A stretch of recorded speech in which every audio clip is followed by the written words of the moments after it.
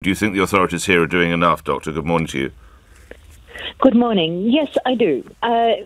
You've actually had up to a dozen cases identified in people who've returned from different places, earlier from the Diamond Princess and from China.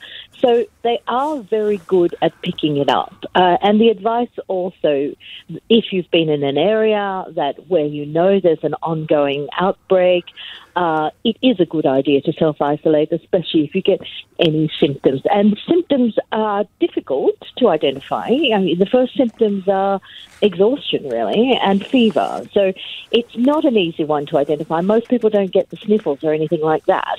And then you develop a dry cough. So it's not an easy one to identify. So the advice to self-isolate, if you are in any of those groups, is good advice. Let me ask you this. There seems to be two schools of thought, Doctor. Is it wise or is it pointless to wear a face mask?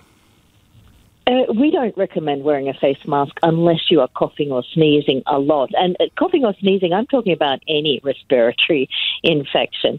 And people misunderstand the face mask. They think the face mask is about protecting themselves. It's actually about protecting others if you are producing a lot of respiratory droplets, to put it gently.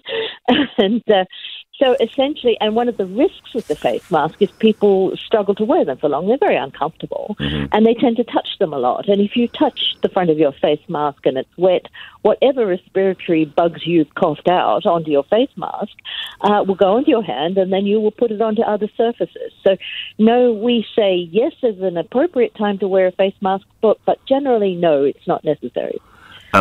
What would be your next greatest fear, or what would be good news that perhaps we're starting to win or it's starting to recede?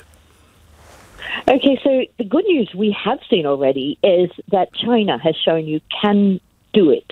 You can do it with good community engagement where everybody does listen to what the authorities ask of them, where they don't panic, they don't go running around sort of hiding symptoms, where they listen to what they're asked to do and do it. It's extraordinary when you think of the size of their outbreak, nearly 80,000 people. But we've looked at the numbers, and they've prevented possibly up to 1 million cases by really saying, okay, now we have to be very serious. We have to lock down communities. Communities need to self-isolate, but they also made it possible by arranging deliveries, arranging online medical services, all sorts of other things. So it takes a big community response. It takes the whole of the community, not just the government, not just the health authorities, absolutely everyone.